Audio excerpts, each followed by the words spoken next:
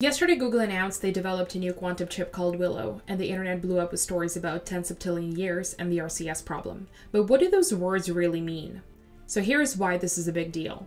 Quantum computers have been in development for over 40 years and are set to be the next industrial revolution. The reason why we don't use them yet?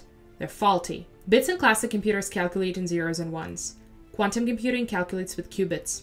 Qubits can represent 0 and 1 at the same time, meaning quantum computers can explore multiple solutions to a problem simultaneously. This is why media describes it as other dimensions, but it's not the interstellar type of thing.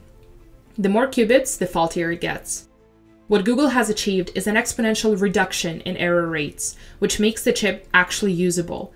It's not a productivity, it's a usability announcement. The chip has the potential to help us create customized drugs in minutes, read MRI scans at the atomic level, accelerate the creation of nuclear reactors, or create limitless energy resources. And this is why it's a big deal.